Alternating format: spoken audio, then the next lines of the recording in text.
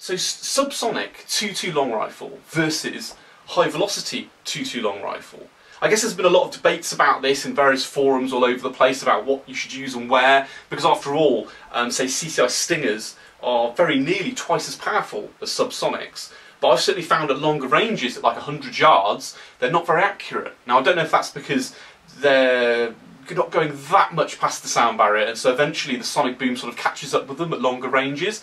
I'm not sure, and certainly with subsonics, if you shoot a rabbit in the head at say 90 yards, it's still dead.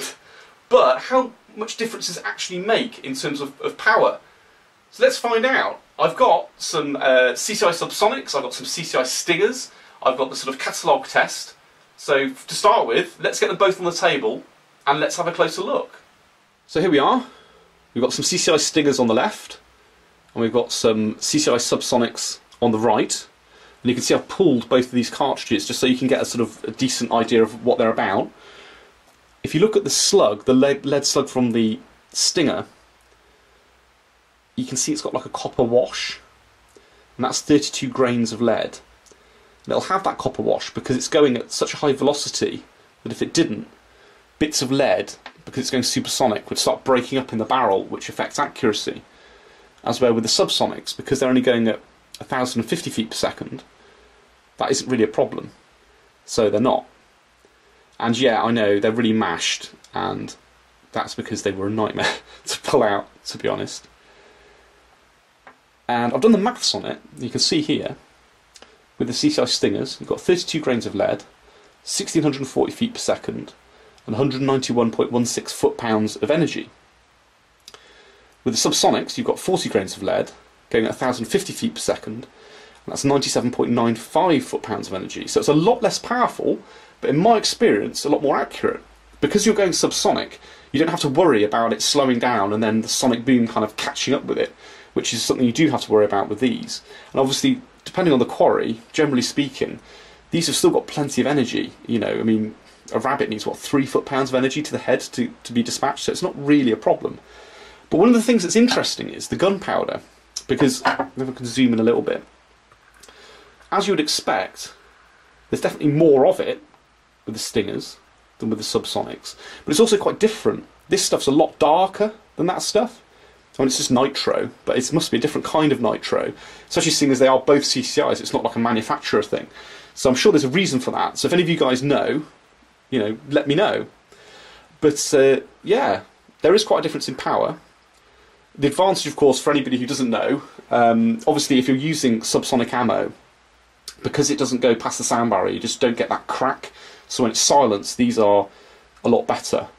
But either way, I've got some catalogues that I'm going to shoot at, this sort of hobo ballistic gel, as it were, and yeah, I'll shoot 2 shots at each one, and we'll see how much they expand and what the penetration's like. So, let's crack on.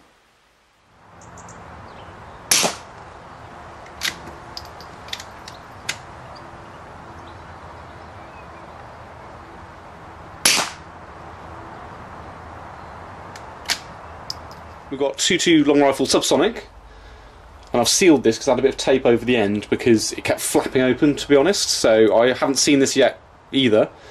You notice the 2 shots wide apart, and that was actually deliberate because I wanted a good example of both, and obviously if they were through the same hole, then that would have been a very fair test. So let's cut them open. Let's see. I'll just peel that off. Let's see how we've got on. I get them open. There we go. Right. Well, it's gone through to page 49. It's starting to slow down at 209. Haven't caught the lump of lead yet.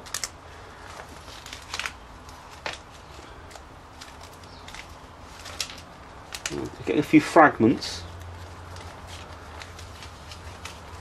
at 393.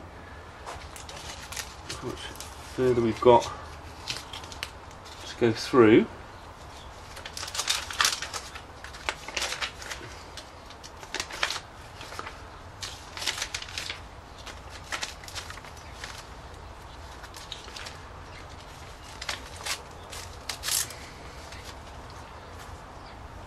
definitely some expansion there, by the looks of things. Interesting to see if we can actually retrieve these. Obviously it didn't go straight through.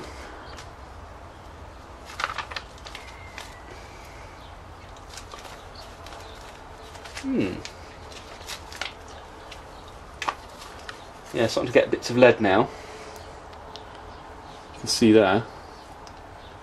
It looks like it's broken up quite a lot, although you can see, look, there's the heel. So it has flattened it quite well.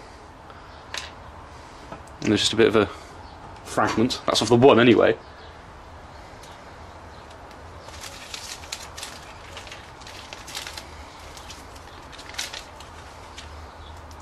Bit of fragment.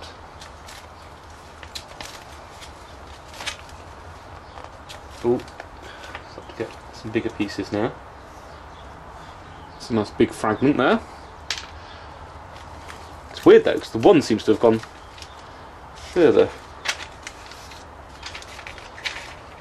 I don't know if there's any bits I've missed. Probably a good job I did two, really. Weirdly, the left-hand one seems to have gone a bit further, so we'll judge it on that. Oh, look. That's almost come out in one piece. Wow.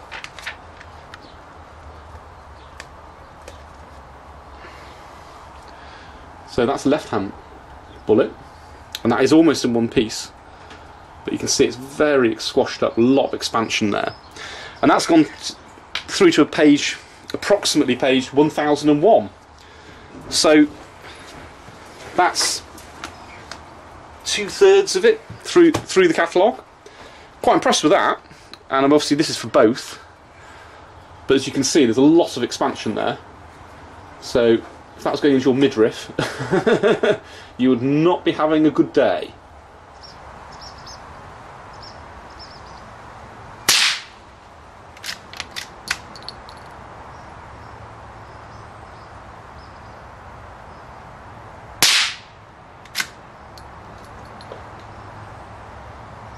Again, try to space them out a bit because, yeah, it wouldn't be a very fair test otherwise. Try and get this tape off so it's a bit easier to work with.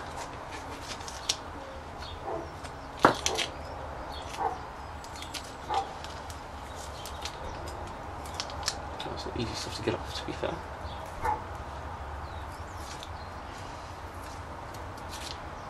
Okay, right, let's open them up.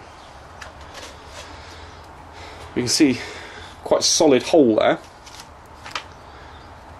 It's strange how that there seems to be a difference between the two depending on where they're hitting, but no signs of any lead yet. Oh, no. Okay.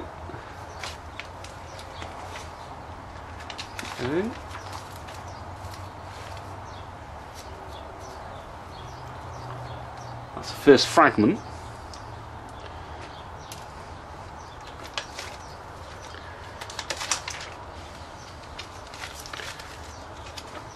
Because I suppose with power, it's not necessarily always about penetration, because it does depend how well it dumps its energy.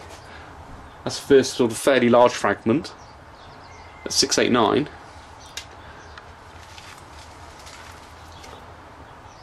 And that's a nice big fragment. 757. I think that's from the same bullet.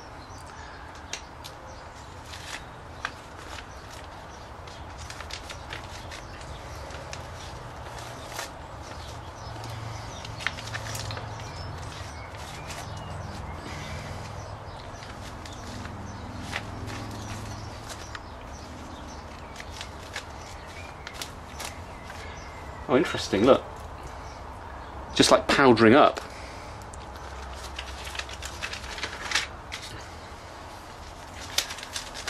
Oh yeah, look.